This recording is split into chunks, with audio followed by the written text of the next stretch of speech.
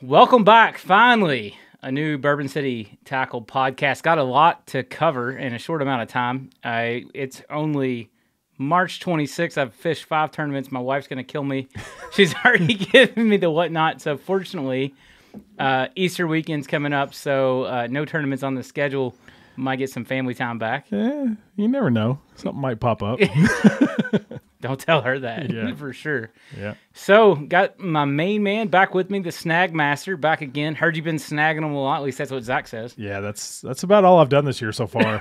I've lost. You fished 5 tournaments. I've lost 75 A rigs. So we'll get into that here in a little bit. But it's good to be back, man. Yeah, I've only have 2 left over there. Well, actually, that's not true. I have 2 of those, and I have some Flash Mob Juniors over there. There you go. Yeah, we're gonna have to restock. We'll dive into that. Yeah, for sure. So we got bourbon this time. Elijah Craig small batch. Yeah. It's a pretty good bourbon. What do you think? Well, let's give it a try. We'll let All the right. listeners know. So obviously we do have a maraschino cherry in here. I actually really enjoyed that, but let's give her a try, and we'll call out a few tastes here. So the first thing I taste is obviously it's a sweeter bourbon. Tastes a lot of honey. Obviously you taste the cherry flavor. This is really smooth though, man. This is not a bourbon that burns going down. I mean, it's 94 proof. Tastes really, really good. This is a nice sipping bourbon for chilling on a good evening. So I like Chilling on a good evening. Yeah, this one's okay by me. Yeah, I like to put I put a little bit of the cherry juice in there with a couple of cherries, Yeah. a couple ice cubes. Not like your traditional neat bourbon, but pretty solid. It's a good bourbon to have. It's very affordable. I couldn't tell you how much it costs. Maybe $40-$50 a bottle. Yeah. It's funny. I have the same bottle at home. I haven't opened it, but I'm gonna crack it open when I get home. This is good, man. I really like it. Yeah. So before we get into fishing, countdown begins to what, your 16th kid, 17th kid. Yeah. Square root of 16. Is it square root? I don't know, man. I was told there'd be no math. Yeah, baby number 4, baby G number 4 on the way Friday. This Friday. Unless I get a phone call while we're recording today, and then I got to get the hell out of here. So I'm going to send you home with a GoPro. Could we put that on the footage? please no. Listen, I don't know if you know this. I don't know if you've looked and watched it. I made that mistake. Yeah. I didn't look. Well, for the listeners out there, if you have a kid, if you haven't had a kid yet, when the baby comes out, that's when you look away. Don't look. There's nothing fun after that. Don't look. You don't want to see that. Nah, I'm okay with watching your baby being born. There's nothing more beautiful in the world. It's awesome. But after that, just look away. Just look yeah, away. It's non-value And added. quick cut. Yeah, non-value added. At that point, you're telling mama, hey, you're doing a great job. I love you. The baby's so beautiful. That's right. Focus on mama. That's right. Don't watch You don't want that. when you see the knees. Abandoned ship. That's right. It's all you want to see. Find out what the baby is and then get out. Get out. Stop looking. Yeah, You back know, out of that there. aftermath is rough. Yeah, it changes you. Yeah. So boy, girl. No idea. We're going to let God decide. So, we've done this with all 3 kids before. Obviously, I have two girls and a boy. Very blessed in that regard, but we don't know what it is. I just hope it's a happy, healthy baby. Yeah. So, Any preference, boy or girl? I don't care personally because I have both now, and it's awesome. I do think for Henry, my son, who's my youngest, it'd be really cool for him to have a little buddy to run around with. That'll be a year apart. From Yeah, you him, didn't have so. a brother growing up, right? I didn't, man. You're the brother I never had. And then obviously my brother-in-law is Jared and Matthew. So, Yeah. and then obviously on Sarah's side, I inherited some brothers. But yeah, I didn't have a brother. I grew up with 2 sisters, and that's why I'm such a sweetheart, I guess. Something like that. Something like that. There you go. All right, let's talk fishing. Let's go back to Cumberland. Do we have to? Yes. Okay. So let's go to Cumberland. We had a tournament on Cumberland Lake, I guess 2 weeks ago. Yeah. Fun tournament, kind of. Fun practice. Yeah. Yeah. So I think was it score? That's right. Cantu and Schaffner won. Yep. Jonathan too. Yep. I think they had 15 some change, and then I think Sirota and Squirrel had like 14 stuff. Yep. Squirrel second, Sirota fourth or third. Sorry, we're nowhere close to that. Coming in at a solid No, I mean 9th place, 8th place. Your boy showed out as the practice king again. Myself and Zachary, we had damn near 16 pounds. Do in you practice. call him Zachary or Zach? I call him Zachary, but I call him both. Yeah, Zachary, get over here. Yeah. Get that net, boy. Is that what you tell him? No. No, but I mean, we had a great day in practice. Caught almost 16 pounds. Had a 5-pound kicker. Show up tournament day and just whiffed. Man, the fish that we were on did not react. Didn't want to bite. Ended up weighing like 6-7 pounds. I think it was 7.5 in the tournament. So not our best showing. Luckily, the bluegrass allows you to throw out one. So we're hoping that's our throw out this year. So we'll see. I mean, we had talked about it on the previous podcast. The tournament that we dread the most is Cumberland. Yeah. For me, it's a little different. Me every time. I have a hard time. The lake's so big. Yeah, it's tough. And the watercolor changes. And then just every time I went after a smallmouth, I've been burned. Yeah. Like in years past. Throwing 17.5-inch smallmouth back all day. Yeah. And then, the spots had never really showed up for me until this year. Yeah. And then the largemouth are just hit or miss for us. Yeah. And so going into this tournament, our goal was just to finish in the top 10 so we didn't have to burn a throwout. If we were chasing Angler of the Year in bluegrass, we came in at 9th. So I guess we accomplished our goal, but still want to be competing for a win every time. So let's talk about practice. So we both went down Saturday. I went down early Saturday morning. You went down Friday night, but we practiced Saturday.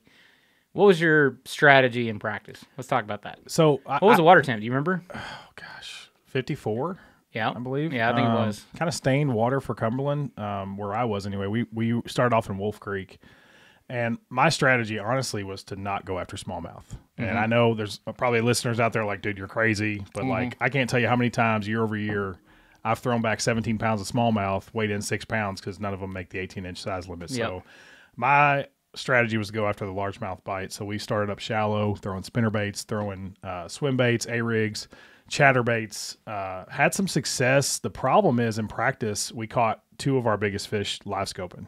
Mm-hmm. And I'm not a live scope guy. We've talked about that a lot on this podcast. Well, I still have not cracked that code, but yeah. So obviously not feeling super confident, but where we caught those fish, we marked several on the bottom, obviously left them, planned to come back the next morning. So I was really excited about that. We had found fish and they were associated to the bottom. They were biting, baits that we were throwing at them. So our plan was to start on those fish and then run points, run shallow, and do that game all day with an A-rig, with a chatterbait, with a spinnerbait. Like I said, I think we caught 1569 in practice, had a 5.3 kicker, which was awesome. But again, that 5.3 came on live scope. And so we started in Wolf as well. Yeah. Actually dented Darren's bumper back in the boat trailer. Oh, God. He said there was a dent already there, but I think I owe the guy a bumper. Yeah. He had put the trick steps on there, and there was no parking at the boat ramp we put in. We messed up and put in at the marina there halfway back Wolf. That's right. You all passed up Pumpkin and went on back. Yep. But the only parking, I don't know how far away it's up this giant hill. Yeah. It's at the KOA campground, I said, but it had to be a mile or two. And that's a no for me. Yeah. So I told Darren, I'll just walk. I dumped them in. I was like, I'm not walking. No, I went up the hill looking for the parking lot, and I kept going and going and going. Finally, I turned around in a church parking lot, went back down. Well, when I was making my way to park in front of some cabins, no one's camping yet. Yeah. Yeah. So I was just going to park in this parking lot by the cabins that are close to the water. Yeah. Couldn't make the turn. Started backing up, jackknifed the trailer, put the trick step right in the bumper. 2 dents. That sucks. Yeah, I told that's a tough time. My bad, dude. Yeah. Dude, you dented my bumper. I put some big dents in it too. Yeah. Darren was nice though. You know how he is. He's like, "Oh, it's an old truck." Still feel guilty about it. It reminds me I need to go ahead and procure that bumper. Shout out Top Lip. But the water temp was in the mid 50s. Yeah. In the afternoon it was getting up to 57, 58. Crazy amount of wind. Yeah. So our strategy was, let's run the back of pockets, back of creeks, and there's not a lot of options for that. I mean, you've got Wolf, you've got Caney, Pumpkin, Lily, Greasy, and that's you can go on that side of the lake. You're right, but obviously other side of the lake, there's a ton of options. Indian, those no wake zones are no joke. They're awful. Dude, I timed the no wake zone coming out of Pumpkin, getting back to the back of Wolf is easily a 30-minute. Just you're sitting in no wake zone for 30 minutes. 30 minutes on water. Yeah. 22 minutes from, I think, was it, 20 minutes or no, how long was it to the, did y'all put in at Wolf on tournament day? No, we put it in Pumpkin both days. And drove? Yeah. Yeah, we put it in at Willie's, a little bit faster. Yeah, I mean, it's tough. I may or may not. Nah, I'm not even going to go there. I don't want to be DQ'd or anything. But let's just say on practice day, there may have been some folks on the houseboats yelling at us. But it's easy. all good. Yeah, that happens. Yeah. But you got to respect the no wakes. But that's right. So we ran Wolf just like you. Actually, we didn't talk about it. We just kind of saw each other back there. We went extremely shallow. It was a sunny day. Yeah. So was hoping that, the shallows, even though it was cold at night, that once they got some sun on them, we'd start to see some activity. Yeah. And really was trying to build on a pattern that we saw at No-Win. And so I'd fished the No-Win USA Bass, and I fished the No-Win Renegade. Yeah, you boys caught a sack. Yeah, 23 pounds. Yeah. That's awesome. In Renegade, we had 15 and a half or something. Yeah. Got the last check in Renegade, then went back the next week. And so you were kind of carrying over what you thought. Yeah, we didn't have a single fish. Yeah. Like, I mean, we had one fish. It was like a 2 3/4. It was 1 o'clock in the afternoon in the Renegade. Yeah. What we were trying was not working. We were trying to fish sort of the mouth of some of the pockets, cranking, running some of the rock walls, like trying to fish around timber a little bit. Did not get bit. And we said, let's go run up towards, the wax area, start fishing some of the stuff that's in the sun, some of the darker, the more stained water. It had a little better temperature to it. Sure. And it worked out. But what I learned in that tournament, at least in practice, at least this is my current theory, and hopefully Nathan doesn't kill me for sharing, but I noticed that in the very back of some of the creeks in No-Win, the water, it had rained, but they were still trying to keep it at winter pool. Yep. So the fact that they were drawing it out, it was pulling in that creek water that was colder. Yeah. And where that cold water met sort of the stained water from the rain, there was a significant temperature change. So I would go like 100 yards, and the temperature would show, I think it was like 52, 54 degrees, if I remember right. And I saw 48, 44 degrees. Wow. And went 200 yards. Yeah. And what I started noticing is that the bait was in the where the water was mixed. It almost like the bait had moved to that first... Right on that line. Well, more on the temperature than the color, I think. Yeah. There was bait that wanted to be in the very far backs, right? That happens in the fall. Yeah. But it had pulled out right to where that warmer water was. And so if I could find that temp change where it would change like from a 44 to a 52, from a 48 to a 54, it felt like the bait was stocked up there and then the bass were on it. And so we figured that out in the Renegade late in the day, and then try to repeat it at Cumberland. So my thought process, let's go to Wolf, let's go up and see if the water turns clear. Yeah. We did. And then let's come back out. See if there's a temp change. And there was Yeah. and there was bait. And we actually marked a lot of fish around where you caught them. And some other folks that are fishing bluegrass, I won't say their names just because I think they fished there in a tournament, but they were nearby. We were talking to them. Saw them catch like a 3.5, a couple other keepers, and we saw you all back there. And it's not a lot. Like, as far back as I'm talking about, there's not a lot of water. So right. I think it was 11 or 12. We abandoned that and went try to look for other areas. Yep. It didn't run that pattern, but it sounds like we had a pretty similar experience. Yeah. Just trying to look for other things because, like, Zach and I figured out that they were on, like, the fish were justified to channel swing points, like points where the deeper channel came in and was against the point. You would see a lot of bait. You would see fish on live scope. You'd see fish on the sonar.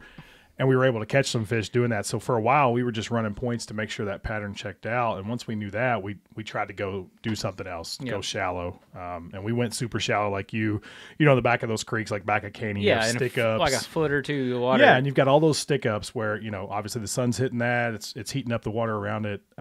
Left it, which we caught fish back there next to him. And, our biggest mess up, and we'll get to actual tournament day here in a minute, was we didn't run what we figured out like 100% true on Sunday during the tournament day, and that's where we screwed up. So like points, for example, that super shallow bite, we got kind of away from that, and we tried to do something completely different, and it didn't work out. So yeah, and we were the opposite. So you all had, if you would have had that bag on Sunday, we win and we have big fish.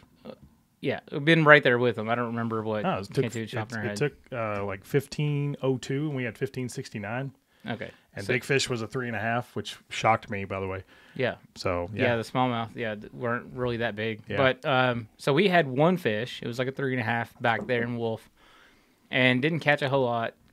Bounced around, tried points. We tried to run, dirty water, smallmouth. Yeah. I mean, all day. 4:30 in the afternoon. We're in the back of a creek. We ran into you all. Yeah. And there's a boat back there, and the boat won't start. It's Allison, nice guy. Yep. And so it was with Darren. Nathan couldn't fish, and told Darren, said, "Hey, let's see if the guy needs help. Maybe we can jump him." So I keep battery cables in my boat. So was Darren. We were in Darren's boat. You do better than that, buddy. So like for the folks out here, this is what a sweetheart this guy is. Oh yeah. He didn't just take care of himself. So I don't know if. I guess it was just randomly out of the blue. TG over here put together a really nice toolbox for myself, for Nathan, and Darren. Yep. It's got all the tools you need. It's got spare prop nuts. It's got the shear pins for your prop. It's got a tow rope. It's got everything you need to take care of your boat. Socket for your prop. Yeah, and it's all the things. Buddy, that I got to tell you, fuses in front of everybody. I got to tell you, thank you, because that box has saved my ass at least 5 times, where I would have been shut down on the water, ruined my day if I didn't have that. And so thank you, but go on. Yeah. So we're in the very back of the creek. We see this guy in Allison. He's broke down. Told Darren, "Hey, let's help the guy out." Nothing's worse than being out on the water, especially a lake the size of Cumberland. Yeah, you're that far away from the nearest ramp too. You're in the back of those creeks, and it's a long run. And the wind was bad that day, like everything. And it wouldn't crank, and battery was obviously dead. So we pull up beside the guy. We had one fish. I think it was like 4:30 or 5 in the afternoon. Yeah. And I'm kind of notorious for getting my money's worth out of practice and practicing late. Yeah, you're the Jacob Wheeler of I don't know about that. The weekend warrior tournaments. I mean, Dude's out scanning at 11 p.m. I have done that before. I've done it till like 1 or 2 before. Yeah. But so we're back there. We end up jumping this guy in this Allison, nice guy, and he asked when his motor starts. He said, "How are you guys doing this?" We only caught one fish. We're trying to figure him out. He says, "Throw a small swim bait in the run-ins." Yep. Yeah. Throw the small swim bait. He says, actually, this specific swim bait. Yep. Throws a pack in the boat. Says, "Good luck," right? By the way, that's what it's all about. Karma, right? Yeah, exactly. 100%. So we start pulling out, and I said, let's see if the guy's right. The very first drain we pulled up to, caught 3 fish out of it. Yeah. And that ended up being our tournament strategy for Sunday. Yeah. Is to run those drains, and it worked out pretty well. I mean, it wasn't great. I mean, we finished 9th. We could have been a lot worse, though, man. We made some bad decisions because we caught most of what we weighed, probably about 10 or 11. We should have went and did something different, try to cull up, but we kind of stuck with it. And we were around a lot of spotted bass. Yeah. And so we were catching a lot of rats before we caught a fish worth weighing. Sure. But definitely learned a lot. And Saturday and Sunday, as we were going down the walls and stuff, like Darren was fishing the walls, and I was scanning out in the middle and trying to use live scope, and learned a couple really interesting things on live scope. Saturday, I would crawl that little swim bait along the bottom, like 6 inches, a foot over top of the bottom, and they would come up and get it.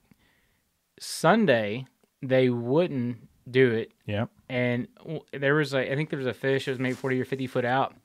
I was crawling across the bottom. I saw it on the bottom. Didn't do anything. I get a little frustrated. I saw another fish. So I started reeling it kind of quick. Yep. Come off the bottom, ate it. So I was like, that's strange. Yesterday, they wanted it slow and close to the bottom.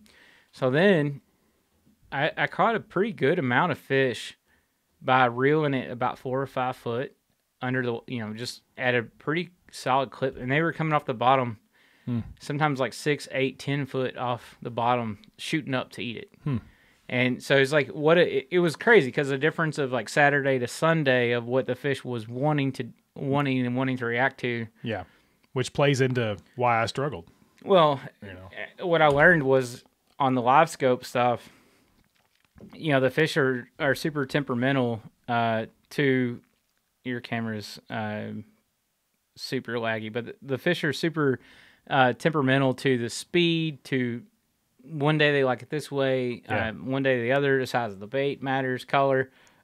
It just kind of really shocked me a little bit. But so we ran that in practice. Obviously, I think we ended up with 12 or 14 pounds in practice. Yeah. And then Sunday I don't even remember what we had. But it was about the same. I think I had like 9. No, we had more than that. We had 11. We had 1170 or 1150 or something like that. Oh, okay. It had 5 fish. Yeah. One keeper, smallie. But Kicked your camera. you just keep bouncing the table and everything. ADD, baby. It's a real problem. Yeah, but applied it. Was happy with the finish. But if I could go back in time, Yeah. at 11, whenever we already had our 11 pounds, Change the game. well, I mean, I probably would have ran and did some different things. And there was a couple interesting things, and I don't know if we talked about them or not. I think we did. Darren had practiced, I think, on Friday, and saw fish in like 6 inches of water. Yeah. In the very back of pockets, actually, cruising. Not on scan. Like he just physically saw them. Yeah. Like sight fishing. Yeah, down in Indian actually, around Indian, and the fish were so shallow and so skittish. Yep. He was catching them on a Senko. I don't know what that means. I don't know if the fish were trying to spawn. I don't know if they were sunning. Yeah. But that was definitely something interesting that was way different. But so walk us through your tournament day. Well, so as I mentioned, we figured out in practice that the fish were justified to channel swing points. Caught a few doing that. Found one that had 10, 15 fish stacked up on the bottom. Actually caught a 5 there and a 3.5 on live scope. So our game plan was to go there. After we figured out that pattern in practice, we ran super shallow, back of creeks where the stick-ups were, throwing chatterbaits, spinnerbaits, and we caught, in one spot, we caught 3 fish, all keepers. And so that was kind of our backup plan. Well, fast forward to Sunday. I start the day off. Sunday was a bad day for me, by the way. So, is that when you came Incredible Hulk? Yes. Sunday, so my gamer tag, for those of you who game, is a Raging Psycho, and Sunday I lived up to that gamer tag. So Sunday I had a bad day for a couple reasons. One, I started the day off by closing my rod locker on my brand new rod that I got from the East Tennessee Fishing Expo. Uh-oh. So shattered that rod. So Joe at Customs Rod, if you happen to see this, I'm gonna be giving you a call, buddy. Test out that warranty. So I was already pissed immediately, and our strategy was to go back to those fish that we marked on live scope that were on that point back in Wolf, and we ran back there. And I knew it was risky because of the live scope situation. And Saturday, where all those fish were bumps on the bottom, Sunday they were all over the screen, just moving, right? Just moving quick, and they would not bite anything.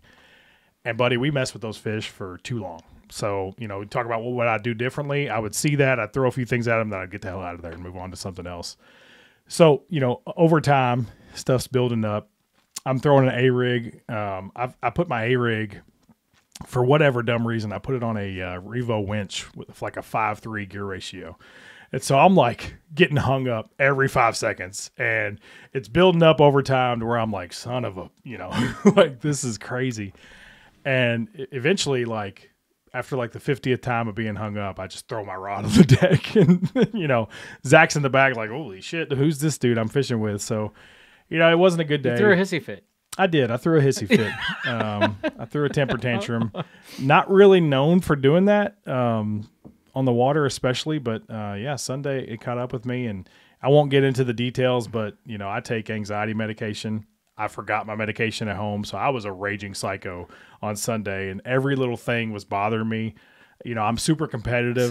So the word is, back in high school days, in between playing the tuba, jeez, or the rusty trombone or whatever it was. This guy. Yeah, I think you were banned, but not even first chair. Hush your mouth. the flute or something. What was it? You played in the band, right? I played every brass instrument but the French horn. Yeah. Okay. And you weren't first chair though. I was first chair. It changed over depending upon the instrument, but yeah, I was first chair. So you're in For band. the listeners out there, I also played basketball. I also played football. Yeah. You know, what I was getting to is, in talking to Zach, who played basketball with you, he said you were the Happy Gilmore of high school basketball. That you held records in Spencer County most fouls per minute, probably. Well, probably most ejections. I'd have to say. Like, I don't know if like fouling out's a stat, but if it is, I exceeded the expectations. Yeah, I think Zach's exact words were he thought it was football. He would go out there and just beat people up.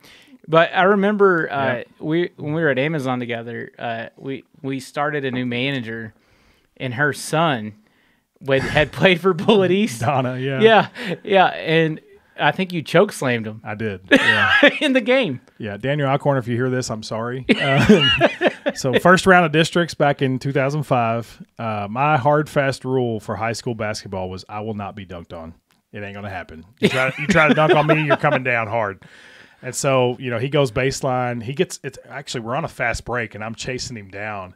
He gets the ball, tries to go baseline and dunk it. I just, in an effort to go for the ball. Yeah, okay. I mean, honestly, I just happened to hit his throat and slam him to the ground. And, at that point. And got ejected. Yeah, I guess there was a reputation built from a couple other games. I mean, Happy Gilmore, most time spent, two records in hockey. Yeah, so I got thrown out. Most time spent in the penalty box, and I was the only guy to ever take my skate off and try to stab somebody. I think it was 3 minutes into the game. I really do. And we ended up losing that game by 60. So, who cares at the end of the day? Our team sucked.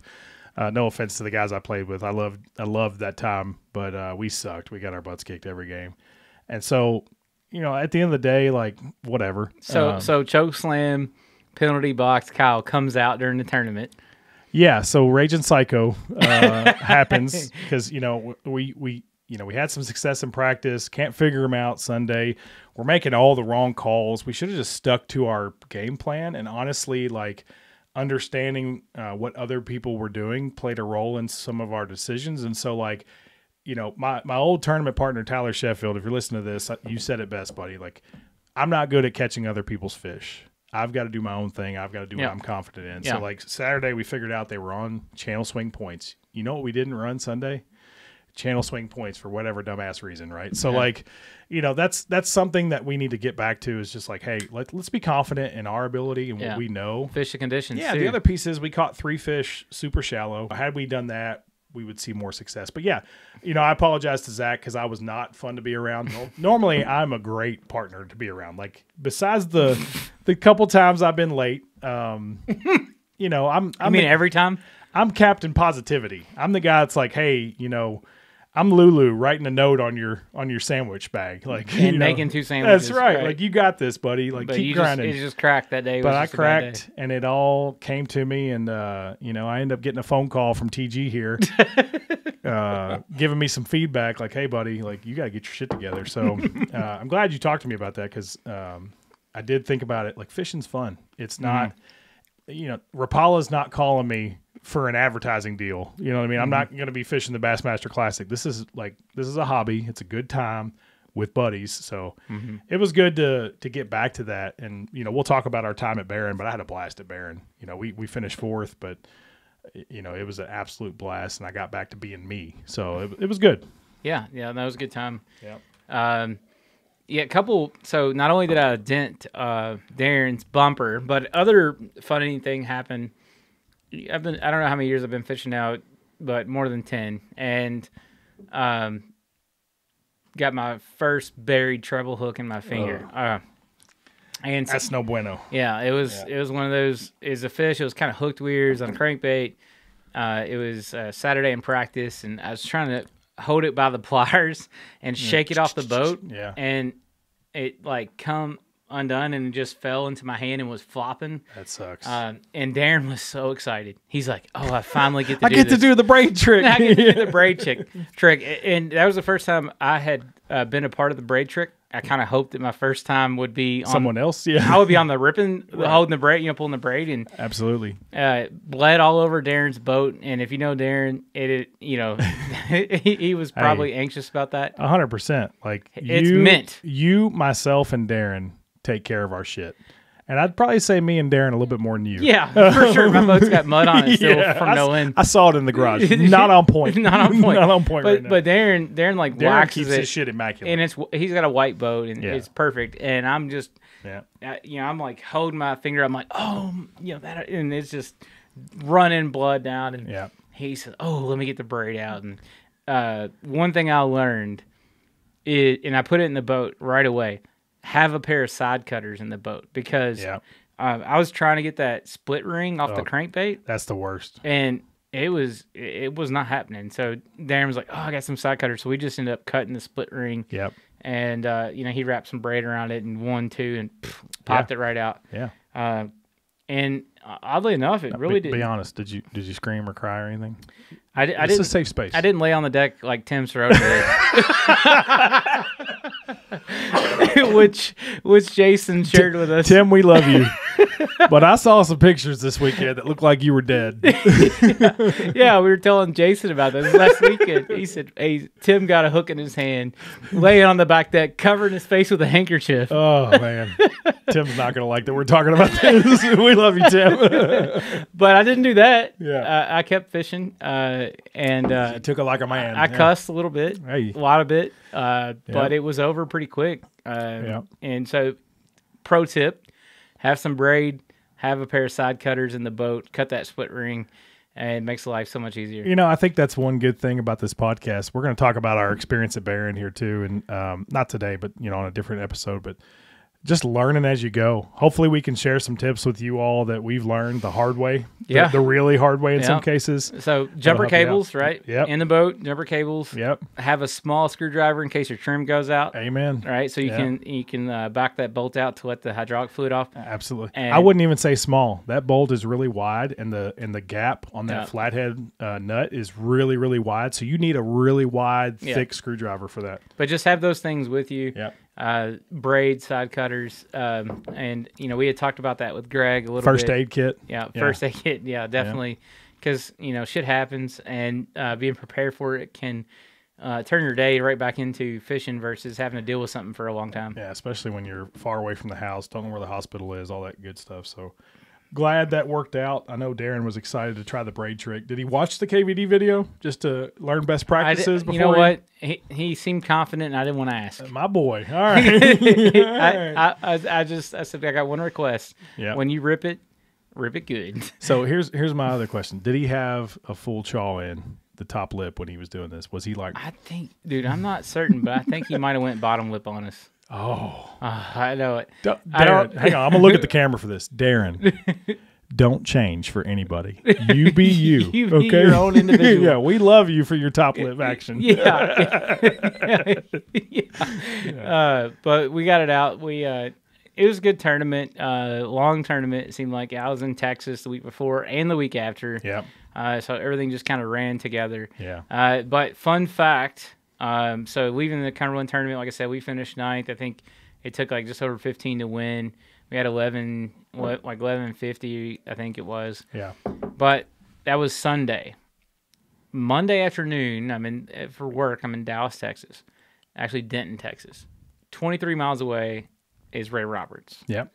So I swing in the academy. I get off work a little bit early, 4 o'clock. Go by like a cheap lose rod, and I'm walking the bank, reeling a buzzbait, and the biggest fish I would have ever had a chance to catch so far in my life just smashes this buzzbait. Yep. So paint this picture for me, because you just left work. For those of you who don't know, Tyler's an executive at a company. So did you change? No. So you're out there and I'm in my dress shoes. Super nice clothes. I'm in my dress shoes, my button up, like looking all damper. I got the Backstreet Boys hair sticking straight up. I haven't figured out a new hairstyle. Yeah. So you make fun of me, it's fine. Okay. Just don't frost your tips. We'll be okay. I did frost them for prom. I'm ashamed to admit. I did too. Junior prom back in the day. It's okay. It was cool back then, damn it.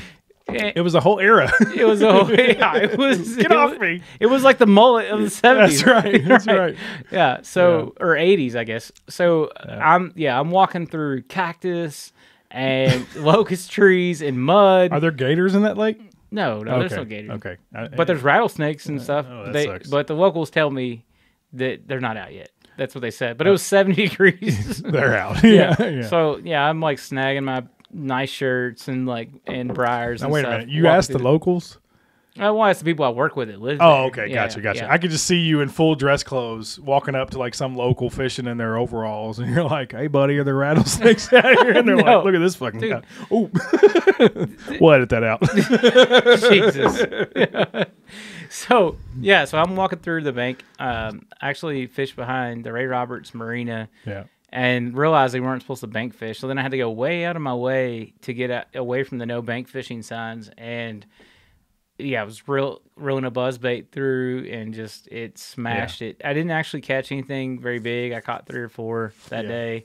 Went back the next day, went to a different place, went to Pond Creek, which is just north of there. Yep. And the bank wasn't that great. It was horrible, but it was a good time, a good experience. Oh yeah. They have a Tuesday nighter out there. Okay. And you gonna jump in that? Next time I'm out there, I'm gonna message the guys that run it because I think they only have like 15, 20 boats. See if they need a co-angler or something. See if they need a co. Yeah. Because I think it's like from 6 to 10 or something. Now, do you have a place out there? No, I just stay in a hotels. hotel, Yeah. Okay. But it's only 20 minutes from work. So I would venture to say, of all the people listening to this podcast, and I will give you a free $50 store credit if you can prove this. I would say I'm the only person to fish Cumberland, and then not even 24 hours later, fish Ray Roberts, Texas, or something comparable. Yeah, I mean, what you're thinking? Yeah. One day to the next. It's a nice challenge. I could see some of our buddies. I don't know. I think I got to be no. It has to be the next day. Yeah. Not the next weekend. Not a few days. Like Sunday at 3:00 Eastern. Yeah. I was on Cumberland. Monday at 4:00 Eastern. Yeah. I was on Ray Roberts. It was not quite 25. What a great way to flush out Cumberland. Like I've had to flush out Cumberland. Barron did that for me, and thank God because, my bad, Zach. That was a rough day. I'm medicated now. We're good to go. I'm back to being myself. But it was a great time. Going back out to Texas here soon, so hopefully I can get with Parker. Parker, if you're listening, appreciate you putting me on him out at Ray Roberts, at least from the bank standpoint. Dude, you and I need to go to OHIV. Yeah. Did you see the bags they're catching out there? 100%. Like that. Have you been watching Josh Jones? I've been watching Dalton Smith, and even he's saying, hey, 30-pound bag, double-digit bass. I want to get out there. I don't care. Like, we'll just hop on a Southwest flight, go for a weekend, have a good time, make it a guy's trip, whatever. But I got to get through this baby first. It's going to be a while before I could do anything. He's going to be locked down. Before I see the light of day, yeah. You might miss all of April. Hell no. What are you talking about? Sarah's a saint. My wife is amazing. Yeah. Let's hope it continues for you. That's right. But thanks for joining. I had a good time. It's been too long. It has been too long. Buddy, I got to tell you, the studio looks great, though. There's a shit ton of baits in here. For those of you who are listening, support your boy. Buy some baits.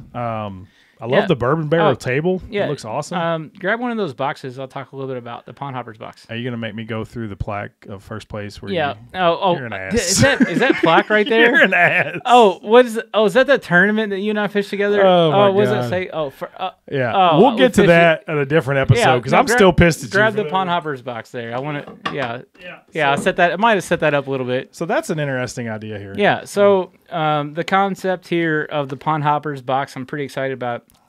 And, a lot of folks that listen to the podcast, maybe you just like me, you like to fish, even from the bank, anytime you can get out. Yeah. So put together a box, has some lures in it, some Cincos, it has some trick worms, the hooks that you need for it. All you need right there. Yeah, it has a little micro that's spinner perfect bait, for a pond, yeah. A rooster tail. Yeah. We all know about that. I think they're like around $20. They're on the store, but the cool part about it is when you purchase a Pond Hoppers box, it comes with a QR code. And so you can just hold your cell phone up to it and scan it, and it'll send you to a YouTube video, and I'll walk you through how to rig these baits, where to throw them, how to fish them, those type of things. So this is if you have like a nephew, a niece, a son, daughter, or just somebody who likes to fish, but doesn't want to go to the tackle store, go to Bass Pro and wander around for hours and like, I have no idea what to buy. Yep. These are pretty safe bets to work in just about any pond around here. Yeah. And I got a QR code in there to teach you how to do it. So if you're listening and you have someone special or you want to do it or you're not looking to spend a whole bunch of money. Or you got some kids and you're just looking for a starter kit. They're very affordable. Yeah. You can't go buy full packs of these. Now, the packs are about half packs, but they're plenty enough for a day. And they come in a hard plastic box like this, which makes it nice. You can toss it in your truck, in your car, wrap it up, give it to somebody for their birthday, now, whatever. Are you thinking eventually go into like a pro like bass box or something like that? I don't know. Like, I'm really just trying to support people who maybe don't fish as much as we do, don't fish tournaments, but I kind of imagine them going to like a Bass Pro or even going to our website and have no idea what to buy. Sure. And so I just try to narrow it down to like, here's some foolproof things that you can go and use, and you're going to catch fish. I promise you that. Yep. And have a good time. And like I said, super affordable. So check us out. Pond Hoppers Box. Excited about this. And on that note, if you're watching this, on the YouTube channel, in the comments, if there's something on the store that you're not seeing, drop it in. Tyler, I'm sure you'd be willing to go investigate, see if you can get that. I mean, I have stuff in the store that I don't have a wholesale deal with that I buy. Yeah. Just because, like, I'll be transparent. Like, I'll buy it from a competitor and resell it less than what I paid for it just to try to provide and just to get your business. Yeah. Well, just to get a business. So if there's something you're interested in, you'd like to see me get, let me know. I'll try to go and get it. But well, and as your number one customer, I can say like you got a good inventory going here. I mean, if folks have like unique things that they want to see, great, drop that in. But the shipping's great, the service is great, and you're helping support small business versus Johnny Morris. And it's coming up on spinnerbait season. And if you need spinnerbaits, bam, I got you covered. I mean, there's a whole wall of spinnerbaits and swim baits and different things. And they're good ones too. Those accents are awesome. Like that's pretty much all I use now. And those you can't beat them. You can't beat them at all. So good stuff. Well, had a great time as always. Lots more fishing to do. It's crazy that we're already a few tournaments in March. Can't wait. And we got green coming up for the next ones. Yeah, I got green coming up. Yeah. We've got another Barron coming up. Lots of fun stuff on the horizon. Stay tuned. Listen in. Lots of good content. We're going to reveal the juice, or at least the juice as far as I'm concerned. Have some more guests on this year. So, look forward to that. We're going to have some great fishermen, some folks who run big clubs who have started big things. So, please stay tuned. Let us know what you'd like to see. Drop it in the comments on the YouTube channel, and then shop at www.bourboncitytackle.com. Yeah, bourboncitytackle.com. Buy our tackle. And please, if you like the podcast, subscribe. It helps us out. Yeah, I've gotten lots of good feedback from people saying they love the podcast. Hit the subscribe button, help us out. Let's get those subscriptions up. And you've already paid out how much in tournament rewards? Oh yeah, $600.